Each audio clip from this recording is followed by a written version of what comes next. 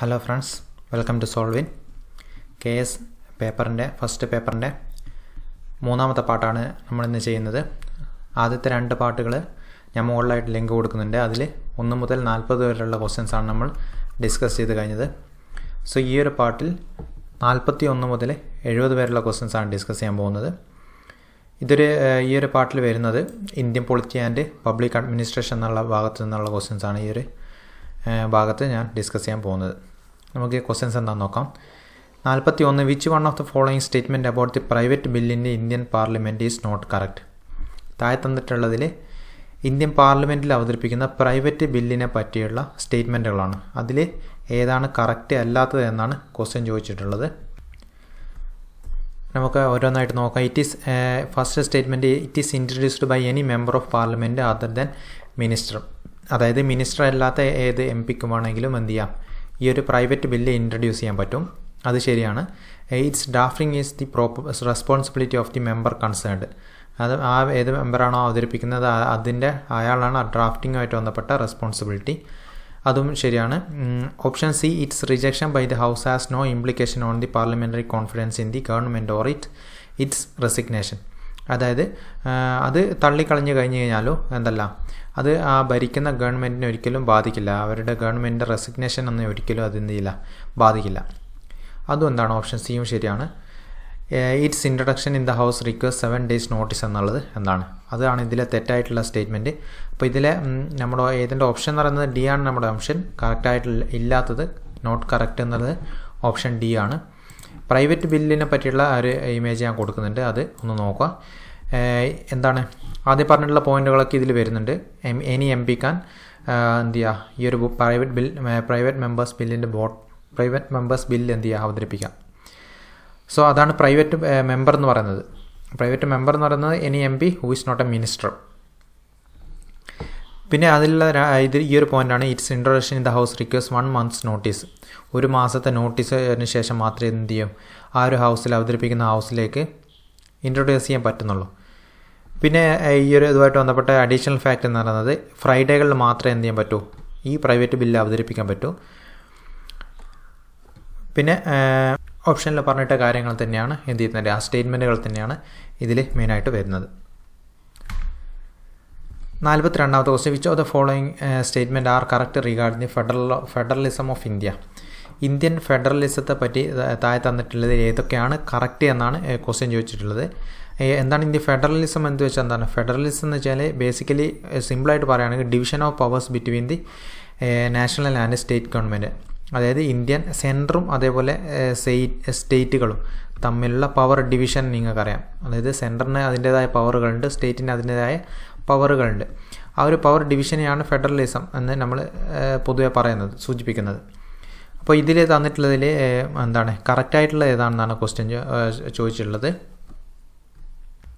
സ്റ്റേറ്റ്മെൻറ്റുകൾ നോക്കിയാൽ 1 Indian federation is an indestructible union of destructible state. അതായത് Indian federation എന്ന് പറയുന്നത് ഇൻഡിസ്ട്രക്റ്റബിൾ യൂണിയൻ, അതായത് എന്താണ് തകരാത്ത യൂണിയനാണ്. യൂണിയൻ ഗവൺമെൻറ് ആണ് ഏറ്റവും സ്ട്രോങ്ങസ്റ്റ് ആയിട്ടുള്ളത്. ഓഫ് ഡിസ്ട്രക്റ്റബിൾ സ്റ്റേറ്റ് എന്ന് ഉദ്ദേശിക്കുന്നത് എന്താണെന്ന് വെച്ചാൽ എന്താണ്, ഈ സ്റ്റേറ്റിൻ്റെ കാര്യത്തിൽ എന്താണ് സ്റ്റേറ്റിൻ്റെ എല്ലാ കാര്യങ്ങളിലും തീരുമാനം എടുക്കുന്നത് യൂണിയൻ ഗവൺമെൻറ്റാണ്, അല്ലെങ്കിൽ പാർലമെൻറ്റാണ്, സെൻറ്ററാണ് അവർ തീരുമാനം എടുക്കുന്നത്. അപ്പോൾ അത് ഡിസ്ട്രക്റ്റബിൾ സ്റ്റേറ്റ് എന്നൊരു ഒരു ടേം നമുക്ക് അവിടെ പറയാം. ആ ഒരു സ്റ്റേറ്റ്മെൻറ്റ് കറക്റ്റാണ്. Indian federation is N indestructible union of indestructible state. ഇൻഡസ്ട്രക്റ്റബിൾ union of industrial state അല്ല എന്നുള്ളത് നിങ്ങൾക്ക് ഒന്നാമത്തെ ഓപ്ഷൻ ശരിയായി കഴിഞ്ഞാൽ തന്നെ ഏകദേശം മനസ്സിലാവും ഈ ഒരു സ്റ്റേറ്റ്മെൻറ്റ് എന്താണ് തെറ്റാണെന്നുള്ളത്. കാരണം ഈ രണ്ട് സ്റ്റേറ്റ്മെൻറ്റുകൾ തന്നെ അങ്ങോട്ടും ഇങ്ങോട്ടും കോൺട്രഡിക്റ്റ് ചെയ്യുകയാണ്. അപ്പോൾ ഇതിലേതെങ്കിലും ഒന്നേ ശരിയാവാൻ ചാൻസ് ഉള്ളൂ.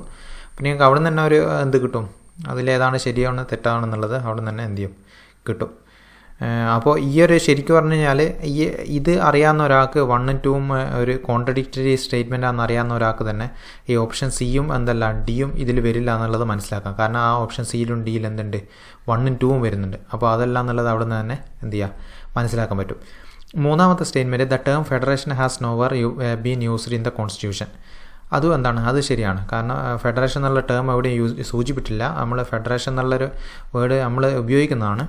അത് കോൺസ്റ്റിറ്റ്യൂഷനിൽ എവിടെയും പറഞ്ഞിട്ടില്ല. നാലാമത്തത് the parliament can make laws on any matter in state list four implementing the international treaties agreement or conventions.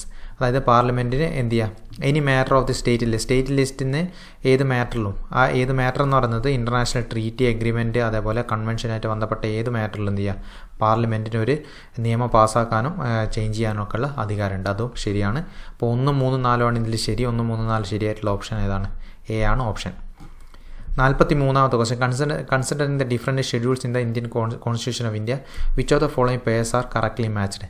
താഴെ തന്നിട്ടുള്ള കറക്റ്റ്ലി മാച്ച്ഡ് ആയിട്ടുള്ള ഷെഡ്യൂളുകൾ ഏതൊക്കെയാണെന്നാണ് ക്വസ്റ്റ്യൻ ചോദിച്ചുള്ളത്. അപ്പോൾ ഇതിൽ നോക്കിക്കഴിഞ്ഞ് കഴിഞ്ഞാൽ നമുക്ക് ഓരോന്നൊരു ഫസ്റ്റ് 5th ഷെഡ്യൂളാണ് തന്നിട്ടുള്ളത്. 5th ഷെഡ്യൂൾ ഇതിൽ പറഞ്ഞിട്ടുള്ളത് provision relating to administration and control of scheduled areas and scheduled type. SC/ST scheduled area, SC/ST എന്ന് പറയും. ഷെഡ്യൂൾഡ് ഏരിയയും അതേപോലെ ഷെഡ്യൂൾഡ് ട്രൈബിനെ പറ്റിയുള്ളതാണ് 5th ഷെഡ്യൂൾ പറയുന്നത്. അത് ശരിയാണ്. 6th ഷെഡ്യൂൾ എന്തല്ല, അലോക്കേഷൻ ഓഫ് സീറ്റ് അല്ല. അലോക്കേഷൻ ഓഫ് സീറ്റ് രാജ്യസഭ എന്ന് പറയുന്നത് 4ാമത്തെ ഷെഡ്യൂളാണ്. അപ്പോൾ 2ാമത്തെ സ്റ്റേറ്റ്മെൻറ്റ് എന്ന് പറയുന്നത് തെറ്റാണ്. 9th schedule acts four regulation of state legislature dealing with land reform ആണ് നമ്മൾ പഠിച്ചിട്ടുണ്ട്. 9th ഷെഡ്യൂൾ എന്ന് പറയുന്നത് ലാൻഡ് റിഫോമായിട്ട് ബന്ധപ്പെട്ടതാണ്. 3ാമത്തത് ശരിയാണ്. പിന്നെയുള്ളത് 10th schedule provision relating to administration of tribal Arias, അതെന്തല്ല, അതും തെറ്റാണ്. അപ്പോൾ ഇതിൽ ശരിയായിട്ടുള്ള 1, 3 മാത്രമാണ്. ഓപ്ഷൻ സി ആണ് നമ്മുടെ ആൻസർ ആയിട്ട് വരുന്നത്. ഞാൻ മുമ്പ് പറഞ്ഞിട്ടുണ്ട്, ഷെഡ്യൂളുകൾ ഞാൻ കൊടുത്തിട്ടുണ്ട് പല പ്രാവശ്യം. അപ്പോൾ ഇതാണ് ഷെഡ്യൂൾ പഠിക്കാനുള്ള ഒരു ട്രിക്ക് എന്ന് പറയുന്നത് ടിയേഴ്സ് ഓഫ് ഓൾഡ് PM എന്നുള്ളതാണ്. അപ്പോൾ ഇതിൽ ടി എന്ന് പറയുന്നത് ടെറിട്ടറി, ഇന്ത്യൻ ടെറിട്ടറിനെ പറ്റി പറയുന്നു. ഈ എമ്യൂൾമെൻറ്റ്സ് അതുപോലെ ഓത്ത്സ്, സാലറീസ് ഇതൊക്കെ പറയുന്നതാണ്. എ എന്ന് പറയുന്ന അഫർമേഷൻ, ഓത്ത് അതൊക്കെ പറയുന്നതാണ് 3ാമത്തെ ഷെഡ്യൂൾ. 4 രാജ്യസഭ അവർ ഇവിടെ തന്നിട്ടുള്ളത് തെറ്റായിട്ടാണ് തന്നിട്ടുള്ളത്. 5 ഷെഡ്യൂൾഡ് ഏരിയാസ് അത് വന്നിട്ടുണ്ട്, ഇപ്പം ക്വസ്റ്റ്യനിൽ വന്നതാണ്. 6 എന്ന് പറയുന്നത് അതർ ഷെഡ്യൂൾഡ് ഏരിയാസ്. ഈ 7 നിങ്ങളിവിടെ ഓഫ് എന്നുള്ള Fൽ ഒന്ന് ഓർമ്മിക്കേണ്ടത്. ഫെഡറൽ സ്ട്രക്ചർ എന്നാണ് ഇതിൽ തന്നിട്ടില്ലെങ്കിലും നിങ്ങൾ പഠിക്കേണ്ട F എന്ന് പറയുന്നത് ലിസ്റ്റിനെ പറ്റി പറയുകയാണ്. എന്താണ് യൂണിയൻ ലിസ്റ്റ്, സ്റ്റേറ്റ് കൺകറൻറ്റ് ലിസ്റ്റൊക്കെ വരുന്നതാണ് 7ൽ. അപ്പോൾ ഫെഡറൽ സ്ട്രക്ചറിൽ ബന്ധപ്പെട്ടതാണ് ആ സ്റ്റേറ്റ് ലിസ്റ്റൊക്കെ വരുന്നത്. അപ്പോൾ F എന്നുള്ള അത് വേർഡ് കിട്ടിയിട്ടില്ലെങ്കിൽ നിങ്ങൾ ഓർമ്മിക്കണം, F എന്നുള്ളത് ലിസ്റ്റുമായിട്ട് ബന്ധപ്പെട്ടതാണ്. ബാക്കിയൊക്കെ ആ ഒരു ലെറ്ററുമായിട്ട് ബന്ധപ്പെട്ട് നിങ്ങൾ പഠിക്കാം. ഈ 10ാമത്തത് നോക്കാം, ഡിഫെക്ഷൻ, ആൻറ്റി ഡിഫെക്ഷൻ ലോനെ പറ്റിയുള്ളതാണ്. അത് ഈ ഓപ്ഷനിൽ തന്നിരുന്നത് എന്തായിരുന്നു, തെറ്റായിരുന്നു തന്നിട്ടുള്ളത്. 44 which of the following statement relating to right to property in the constitution of India is not correct today. അതായത് താഴെ തന്നിട്ടുള്ള ഏതാണ് റൈറ്റ് ടു പ്രോപ്പർട്ടിയെ ബന്ധപ്പെട്ട് ശരിയല്ലാത്തതെന്നാണ് ക്വസ്റ്റ്യൻ ചോദിച്ചിട്ടുള്ളത്. ഫസ്റ്റ് സ്റ്റേറ്റ്മെൻറ്റ് എടുക്കുകയാണെങ്കിൽ right to property is A constitutional right. Right to property എന്ന് പറയുന്നത് ഒരു കോൺസ്റ്റിറ്റ്യൂഷണൽ റൈറ്റ് ആണ്. അത് എന്താണ്, ശരിയാണ്. Right to property constitutional right ആണ്. 2ാമത്തെ it is not A part of the basic structure of the constitution. Not A part of the basic structure of the കോൺസ്റ്റിറ്റ്യൂഷൻ്റെ basic സ്ട്രക്ചറിൻ്റെ പാർട്ടല്ല. Basic സ്ട്രക്ചറിൻ്റെ പാർട്ടുകളൊക്കെ വരുന്നത് fundamental റൈറ്റുകളിലൊക്കെയാണ്. Fundamental റൈറ്റിലൊന്നും എന്തില്ല, ഈ ഒരു property ഇല്ല, right to property ഇല്ല. അപ്പോൾ അതും ശരിയാണ്. 3ാമത്തത് it protects private property against executive action but not against legislative action. അതായത് ഈ പ്രൈവറ്റ് പ്രോപ്പർട്ടിയിൽ നമുക്കുള്ള അവകാശം എന്ന് പറയുന്നത് എക്സിക്യൂട്ടീവ് ആക്ഷൻ എന്ത് ചെയ്യാൻ പറ്റില്ല, അതിനെതിരെ നമുക്ക് എന്ത് ചെയ്യാം, കോർട്ടിൽ പോകാൻ പറ്റും. എക്സിക്യൂട്ടീവ് ആക്ഷനെതിരെ പ്രോപ്പർട്ടിയിൽ കൈവച്ചിട്ടുണ്ടെങ്കിൽ നമുക്ക് കോർട്ടിലൊക്കെ പോകാൻ പറ്റും. പക്ഷേ ഒരു ലെജിസ്ലേഷൻ, പാർലമെൻറ്റ് ഒരു കാര്യം പാസ്സായി കഴിഞ്ഞാൽ, ഇപ്പോൾ ഒരു റോഡ് നിർമ്മാണത്തിന് വേണ്ടിയിട്ട് പ്രൈവറ്റ് പ്രോപ്പർട്ടി പിടിച്ചെടുക്കേണ്ട ഒരു ലെജിസ്ലേറ്റീവ് പാർലമെൻറ്റ് പാസ്സായി കഴിഞ്ഞ് കഴിഞ്ഞാൽ എന്ത് ചെയ്യേണ്ടി വരും, അവിടെ നമ്മളത് അനുസരിക്കേണ്ടി വരും. അതാണ് അവിടെ പറയുന്നത്. 3ാമത്തത്. 4ാമത്തത് in case of violation the aggrieved person cannot move the high court under article 226. Article 226 പ്രകാരം പോകാൻ കഴിയില്ല എന്നാണ് പറയുന്നത്. പക്ഷേ എന്ത് ചെയ്യുക, പോകാൻ കഴിയും. അപ്പോൾ അതാണ് അതിൽ തെറ്റായിട്ടുള്ളത്. ഓപ്ഷൻ സി ആണ് ആൻസർ. 3 മാത്രമേ എന്ത് ചെയ്യുന്നുള്ളൂ, തെറ്റായിട്ടുള്ളൂ. അപ്പോൾ ആർട്ടിക്കിൾ 226 ഓർമ്മിക്കണം. എന്താണ്, ആർട്ടിക്കിൾ 32ൻ്റെ സമാനമായിട്ടുള്ള ഹൈക്കോർട്ട് ആക്റ്റാണ്, അതാണ് വരുന്നത് ആർട്ടിക്കിൾ 226. ആർട്ടിക്കിൾ 32 എന്തായിരുന്നു, കോൺസ്റ്റിറ്റ്യൂഷണൽ റെമഡീസ്. സുപ്രീം കോർട്ടിൻ്റെ കേസിലാണെങ്കിൽ, ഹൈക്കോർട്ടിൻ്റെ കേസിലുള്ള കോൺസ്റ്റിറ്റ്യൂഷണൽ റെമഡീസിനെ പറ്റി പറയുന്നതാണ് ആർട്ടിക്കിൾ 226. അപ്പോൾ ഞാൻ ഇവിടെ ഒരു ഫിഗർ കൊടുത്തിട്ടുണ്ട്. ഈ ഒരു ഫിഗറിൽ എന്താണ് റൈറ്റ് ടു പ്രോപ്പർട്ടീനെ പറ്റിയിട്ടോ ജസ്റ്റ് ഒന്ന് പറയുന്നുണ്ട്. ഇതിൽ ഒന്ന് ഓർമ്മിക്കേണ്ട, അഡീഷണൽ ആയിട്ട് ഓർമ്മിക്കേണ്ട ഒരു കാര്യം, 1960 ഇതിൽ പറയുന്നത് എന്താ, government forcefully took over the land. വരുന്ന ഗവൺമെൻറ്, അതായത് ആ ടൈമിലൊക്കെ ഗവൺമെൻറ്റിന് എന്ത് ചെയ്യാൻ പറ്റില്ല, സ്ഥലങ്ങളൊക്കെ ലാൻഡ് പിടിച്ചെടുക്കാൻ പറ്റില്ലായിരുന്നു. കാരണം അത് ആ ടൈമിലൊക്കെ right private property was still A fundamental right. ആ ടൈമിൽ ഫണ്ടമെൻ്റൽ റൈറ്റിൻ്റെ കൂട്ടത്തിൽ പെട്ടതായിരുന്നു. ആർട്ടിക്കിൾ 31 ഈ ഒരു fundamental റൈറ്റിൽ article 31 right to property എന്ന് പറയുന്നത്. പക്ഷേ എന്ത് ചെയ്യും, 1978 44ാമത്തെ കോൺസ്റ്റിറ്റ്യൂഷൻ അമെൻഡ്മെൻറ്റ് വരും. അതുവരെ ഫണ്ടമെൻ്റൽ റൈറ്റിൽ നിന്ന് അതെടുത്തിട്ട് നേരെ കോൺസ്റ്റിറ്റ്യൂഷണൽ റൈറ്റ് ആക്കും. കോൺസ്റ്റിറ്റ്യൂഷണൽ റൈറ്റിൻ്റെ കീഴിൽ ഇത് വരുന്നത് ആർട്ടിക്കിൾ 300A ആണ്. അത് ഇമ്പോർട്ടൻ്റ് ആണ്. ആർട്ടിക്കിൾ 300A ആണ് ഇപ്പോൾ റൈറ്റ് ടു പ്രോപ്പർട്ടി എന്ന് പറയുന്നത്. 45 in India bill is not to B deemed to B a money bill if it contains provision for. അതായത് ഇന്ത്യയിൽ എന്താണ് മണി ബില്ല് അല്ലാതാക്കുന്നത്, താഴെ തന്നിട്ടുള്ള ഏത് പ്രൊവിഷനാണ് മണി ബില്ല് അല്ലാതെ ആക്കുന്നത് എന്നാണ് ക്വസ്റ്റ്യൻ ചോദിച്ചിട്ടുള്ളത്. The imposition, abolition, remission, alteration or regulation of any tax, ഇതൊക്കെ എന്തിൽ വരുന്നതാണ്? ഇത് മണി ബില്ലിൽ വരുന്നതാണ്. ഈ ടാക്സുമായിട്ട് ബന്ധപ്പെട്ട എല്ലാ റെഗുലേഷൻസോ അതേപോലെ അബോളിഷൻ, ഇമ്പോസിഷനൊക്കെ മണി ബില്ല് വരുന്നതാണ്. മണി ബില്ല് എന്താണെന്നൊക്കെ ഞാൻ ഇവിടെ ഒന്ന് പറയാം, ഇത് കഴിയട്ടെ. The imposition of finds or other പെക്യൂനറി penalties or the demand of or payment of fees four licence or fees four services rendered. ഈ ഒരു കേസിൽ മാത്രമാണ് എന്ത് ചെയ്യുക, അതൊരു മണി ബില്ല് അല്ലാത്ത കേസുകൾ വരുന്നത്. അത് ഞാൻ പറയാം. അപ്പോൾ ഈ ഒരു കേസിൽ ഇതെന്തല്ല, മണി ബില്ലല്ല. പിന്നെ ഓപ്ഷൻ സി എന്ന് വെച്ചാൽ the appropriation of money out of the consolidated fund of India. Consolidated fund എന്നുള്ള മണി എടുക്കാൻ വേണ്ടിയിട്ടുള്ള ബില്ലുകളൊക്കെ എന്താണ്, മണി ബില്ലിൽ വരുന്നതാണ്. The regulation of the borrowing of money by the union government. Union government കടം വാങ്ങുന്നതായിട്ട് ബന്ധപ്പെട്ടതൊക്കെ മണി ബില്ലിൽ വരുന്നതാണ്. അപ്പോൾ ഈ ഒരു ഫിഗറിൽ ഞാൻ ഈ ഒരു 4 കാര്യങ്ങൾ ഞാൻ ശരിക്കും ഇവിടെ സൂചിപ്പിക്കുന്നുണ്ട്. ഒന്നാമത് ഈ 4 ബില്ലുകൾ ഏതൊക്കെയാണെന്നാണ് ഇവിടെ പറയുന്നത്. The 4 types of bill. 4 types of ബില്ലിൽ വരുന്ന കോൺസ്റ്റിറ്റ്യൂഷണൽ അമെൻഡ്മെൻറ്റ് ബില്ല് വരുന്നുണ്ട്. കോൺസ്റ്റിറ്റ്യൂഷൻ അമെൻഡ്മെൻറ്റ് ബില്ല് എന്താണ്, അമെൻഡ്മെൻറ്റുമായിട്ട് ബന്ധപ്പെട്ടതാണ് കോൺസ്റ്റിറ്റ്യൂഷൻ. മണി ബില്ലിൽ വരുന്നതിൽ നിങ്ങൾക്ക് വായിച്ചൊക്കെ മനസ്സിലാവും എന്താണ്. A bill is said to B money bill if it only contains provisions related to taxation, borrowing of money by the government, expenditure from the receipt to the consolidated fund of India. Bills that only contain provisions that are incidental to these matters would also be regarded as money bill. അതായത് ഈ ഒരു പറഞ്ഞിട്ടുള്ള കാര്യങ്ങൾ മാത്രമാണ് എന്ത് മണി ബില്ലായിട്ട് വരുന്നത്.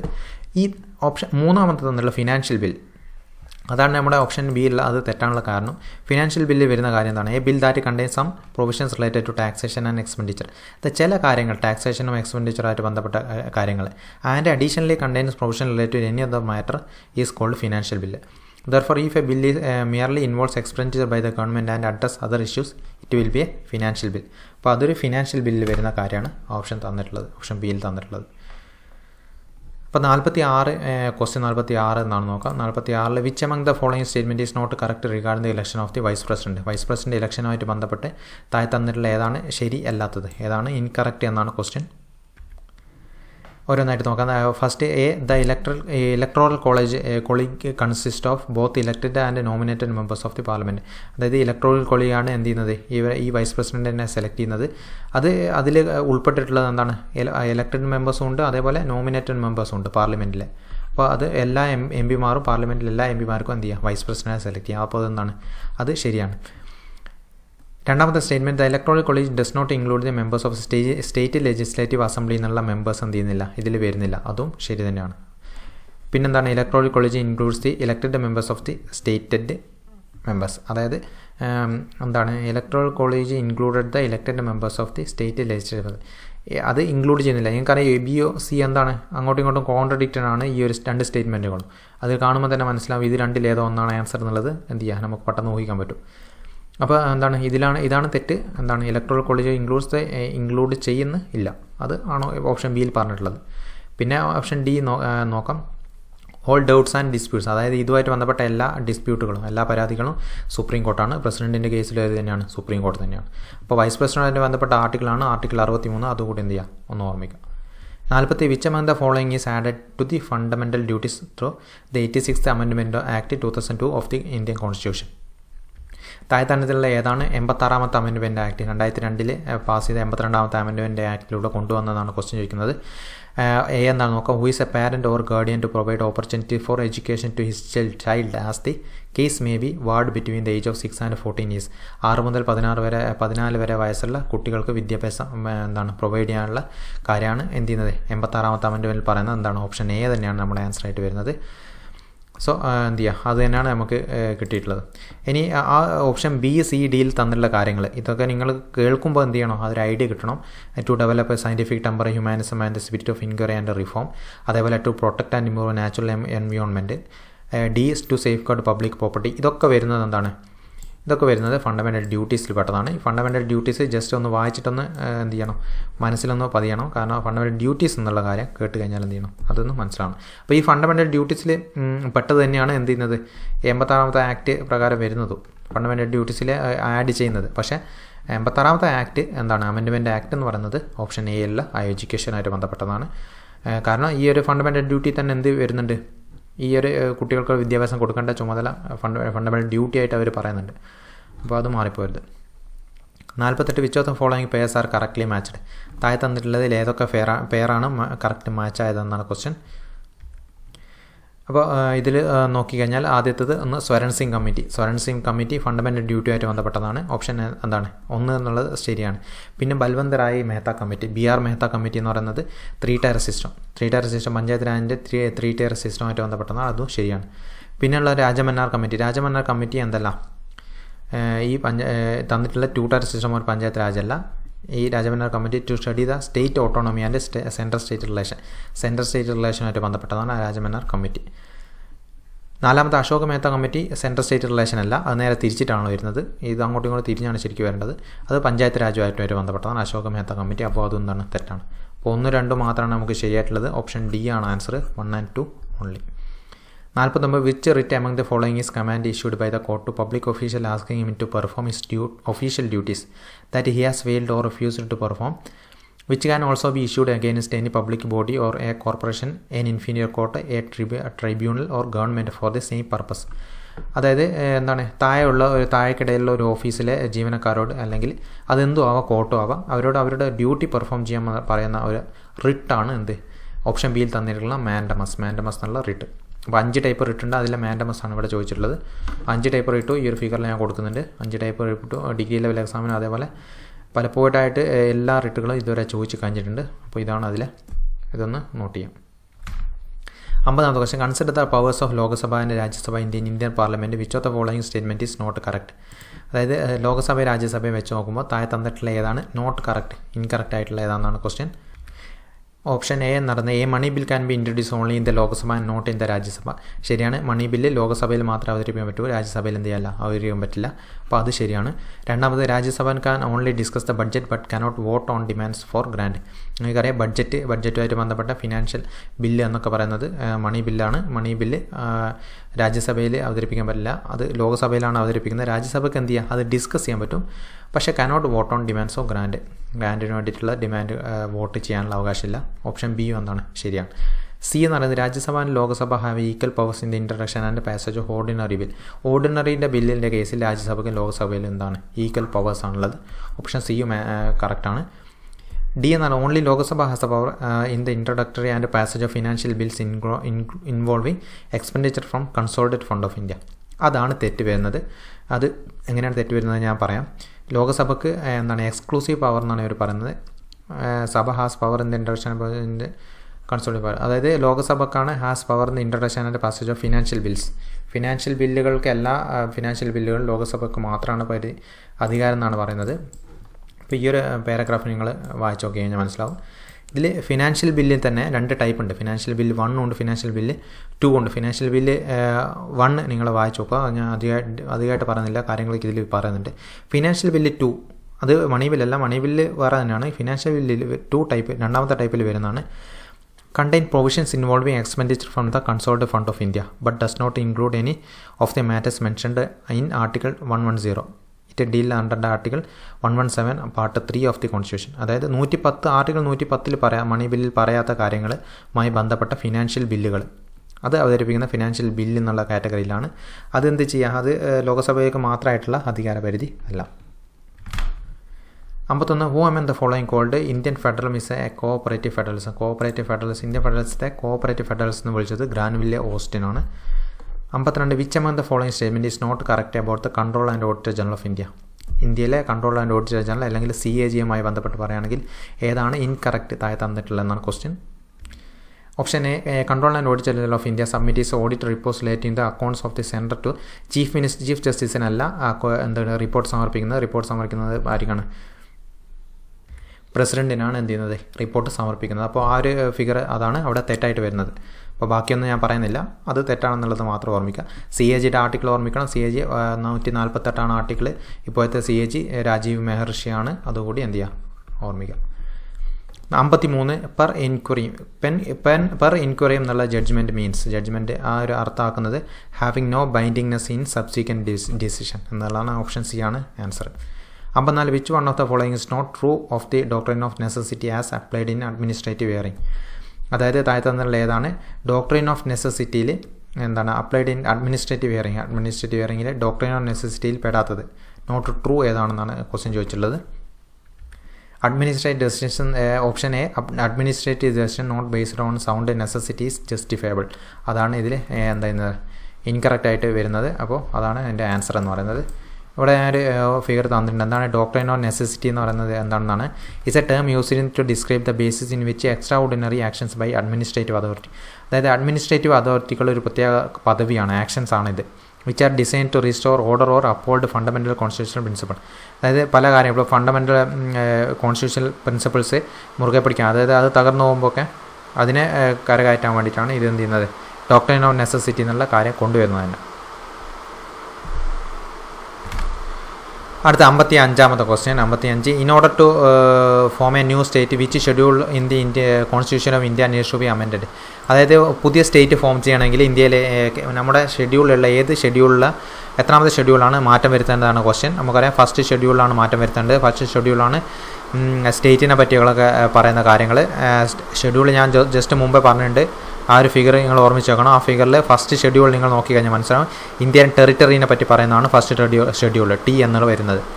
അപ്പോൾ അതാണ് മാറ്റം വരുത്തേണ്ട ഒരു കാര്യം. പിന്നെ 56 as per the child labour prohibition and regulation act 1986 A week means A period of the 7 days beginning at the mid knight of. അതായത് 1986 ചൈൽഡ് ലേബർ ആക്ട് പ്രകാരം ഒരു ആഴ്ച, ഒരു വീക്ക് എന്ന് പറയുന്നത് സ്റ്റാർട്ട് ചെയ്യുന്നത് ഏത് മിഡ് നൈറ്റോട് കൂടിയിട്ടാണെന്ന് ക്വസ്റ്റ്യൻ. അത് സാറ്റർഡേ ആണ്. 50 റിസസ് under Indian constitution scheme means Indian കോൺസ്റ്റിറ്റ്യൂഷനിലെ പല ടേമുകളുണ്ട്, പാർലമെൻ്ററി ടേംസ് ഉണ്ട്. അതിൽ റിസസ് എന്ന് മീൻ ചെയ്യുന്ന അർത്ഥാക്കുന്ന എന്താണെന്നാണ് ക്വസ്റ്റ്യൻ. അതിൽ ഓപ്ഷൻ എ ആണ് ആൻസർ. ഇൻ്റർവെൽ ബിറ്റ്വീൻ പ്രൊറോഗേഷനും അതേപോലെ of parliament and it is re assembly. പ്രൊറോഗേഷനും re അസംബ്ലിക്കും ഇടയിലുള്ള പീരീഡിനെ പറയുന്നതാണ് ഇൻ്റർവെല്ലിനെ പറയുന്നതാണ് റിസസ് എന്ന് പറയുന്നത്. അപ്പോൾ ഈ ഒരു ടേംസ് ഞാൻ എന്താണ് പ്രൊറോഗേഷൻ എന്താണെന്നൊക്കെ ഇതിൽ ഞാൻ കൊടുക്കുന്നുണ്ട്, ഇവിടെ ഒരു ഫിഗറിൽ കൊടുക്കുന്നുണ്ട്. അഡ്ജോൺമെൻറ്റ് നിങ്ങൾ ഓർമ്മിക്കണം. ഒരു സിറ്റിംഗ് ടെർമിനേറ്റ് ചെയ്യുന്നതാണ് അഡ്ജോൺമെൻറ്റ്. എന്നാൽ ഒരു സെഷൻ അങ്ങനെ തന്നെ ടെർമിനേറ്റ് ചെയ്യുന്നതാണ് പ്രൊറോഗേഷൻ. പിന്നെയുള്ളത് ഡിസൊല്യൂഷൻ അത് terminates of life of house. അതായത് ആ ഒരു ലോകസഭയുടെ കാലാവധി അങ്ങനെ തന്നെ കഴിയും. ഡിസൊല്യൂഷൻ എന്ന് വെച്ചാൽ പിരിച്ചുവിടുക, അത് കഴിഞ്ഞു, അതോടെ പുതിയ ഇലക്ഷൻ നടന്നിട്ട് വേണം പിന്നെയുള്ളത് കാര്യങ്ങൾ നോക്കാൻ. 58 which match the provisions in Indian constitution list 1 with the country from which it is adopted in list 2. താഴെ തന്നിട്ടുള്ളതിൽ അതായത് ബോറോഡ് കൺസെപ്റ്റാണ് പറയുന്നത്. ഏത് കോൺസ്റ്റിറ്റ്യൂഷൻ്റെ ഏതൊക്കെ ഭാഗങ്ങൾ ഇപ്പോൾ കൺകറൻറ്റ് ലിസ്റ്റ് എടുത്തിട്ടുള്ളത് ഏതെന്നാണ് ഓസ്ട്രേലിയയിൽ നിന്നാണ് ആ കൺസെപ്റ്റ് സ്വീകരിച്ചിട്ടുള്ളത്. അതേപോലെ ഫണ്ടമെൻ്റൽ റൈറ്റ് എമർജൻസിൻ്റെ പീരീഡ് സസ്പെൻഡ് ചെയ്യാന്നുള്ളത് എടുത്തിട്ടുള്ളത് ജർമ്മനിയിൽ നിന്നാണ്.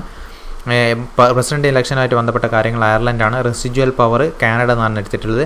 അമെൻഡ്മെൻറ്റ് ഓഫ് കോൺസ്റ്റിറ്റ്യൂഷൻ എടുത്തിട്ടുള്ളത് സൗത്ത് ആഫ്രിക്ക എന്നാണ്. അപ്പോൾ 1 2 3 4 5 എന്നുള്ള ആ ഒരു ഓപ്ഷൻ കറക്റ്റ് പോകുന്നത് ABCDEFG എന്നാണ്, ഈ വരെയാണ്. അപ്പോൾ C ആണ് നമ്മുടെ ആൻസർ. അപ്പോൾ ഞാൻ ഇവിടെ ഒരു ഫിഗർ കൊടുക്കുന്നുണ്ട്. ഇതിലാണ് അഡോപ്റ്റ് ചെയ്തിട്ടുള്ള മൊത്തത്തിൽ ഇതിൽ ഞാൻ കാണിക്കുന്നുണ്ട്. അപ്പോൾ ഈ ഒരു കാര്യങ്ങൾ നിർബന്ധമായിട്ട് പഠിച്ചു നോക്കാം. 59 article 300A protects. Article 300A എന്താണ് പ്രൊട്ടക്ട് ചെയ്യുന്നത്? ആർട്ടിക്കിൾ 300A തൊട്ട് മുന്നേ ഞാൻ പറഞ്ഞിട്ടുള്ളൂ, private property against executive action but not against legislative action.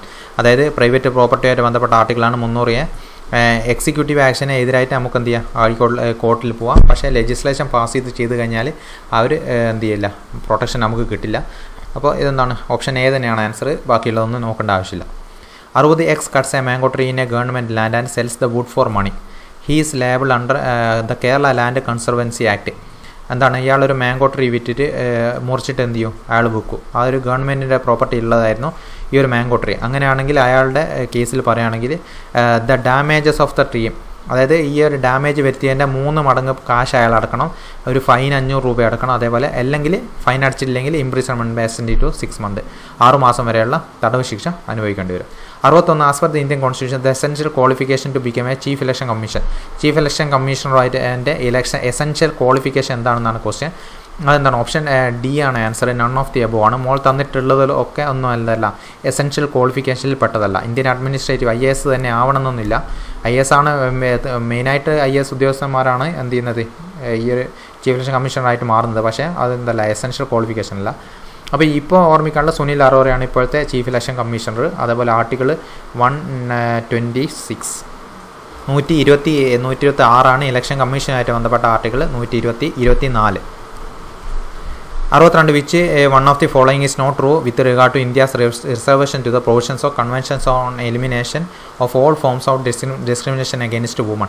അതായത് ഡിസ്ക്രിമിനേഷൻ അഗെയിൻസ്റ്റ് വുമൺ ആയിട്ട് ബന്ധപ്പെട്ട താഴത്തുനിന്നുള്ള പ്രൊവിഷൻസിൽ ഏതൊക്കെയാണ് തെറ്റായിട്ടുള്ള കാര്യം എന്താണെന്നാണ് question. To take measures to eliminate culture induced stereotype. അത് എല്ലാ ടൈപ്പ് സ്റ്റീരിയോടൈപ്പും എന്ത് ചെയ്യുന്നുണ്ട്, അത് ഒഴിവാക്കുന്നുണ്ട്. അപ്പോൾ അത് എന്തായാലും ശരിയാണ്. To take measures in change personal loss especially in matters of marriage family guardianship. അതായത് ചേഞ്ച് പേഴ്സണൽ ലോസുമായിട്ട് ബന്ധപ്പെട്ടതാണ്. അതും എന്താണ് ശരിയാണ്. Reference of disputes to international court of justice അതെന്തല്ല, അതാണ് ഇവിടെ തെറ്റായിട്ടുള്ള കാര്യം.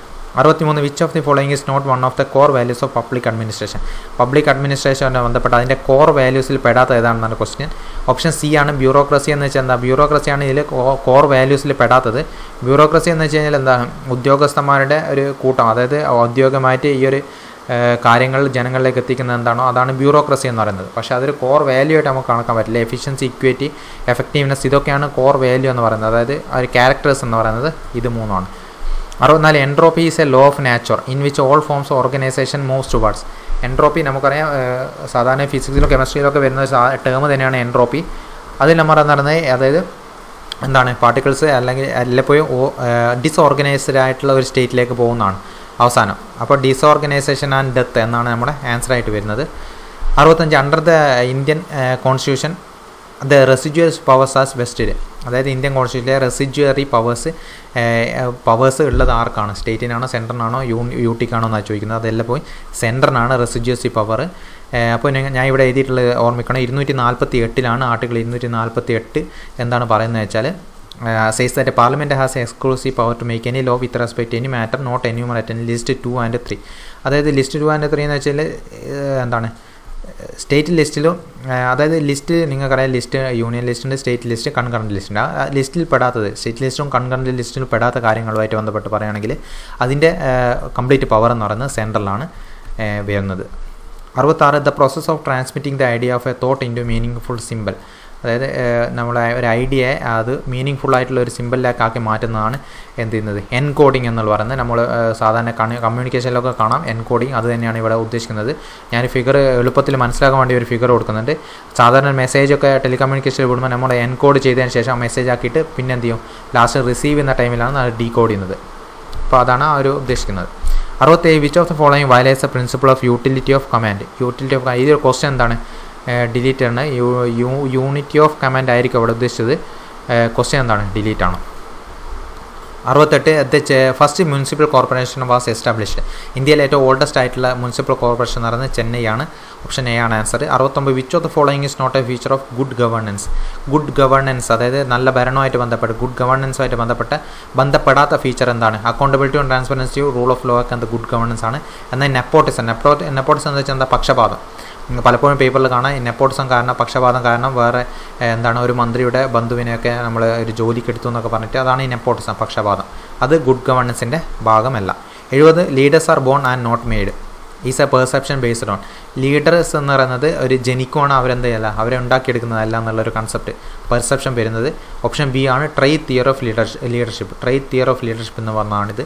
അപ്പോൾ നിങ്ങൾക്ക് ആ ട്രൈറ്റ് എന്ന് വെച്ചാൽ എന്താ, ഒരാളുടെ സ്വഭാവം, ഒരാളുടെ ക്യാരക്ടേഴ്സ് എന്താണ്, അതാണ് അയാളുടെ ട്രൈറ്റ്. ആ ക്യാരക്ടേഴ്സ് കിട്ടുന്നത് ജനിക്കുമ്പോൾ കിട്ടുന്നതാണെന്നുള്ള ഓർമ്മിച്ച് കഴിഞ്ഞാൽ അത് എന്ത് ചെയ്യുക, ഈ leaders R bone not bone എന്നുള്ള അവിടെ കണക്ട് ചെയ്തിട്ട് ഓർമ്മിക്കാൻ പറ്റും. അപ്പോൾ ഈ ഒരു അടുത്തൊരു പാർട്ടിലായിട്ട് 71 മുതലുള്ള ക്വസ്റ്റ്യൻസ് നമുക്ക് ഡിസ്കസ് ചെയ്യാം. So thank you for watching the video. Have a nice day.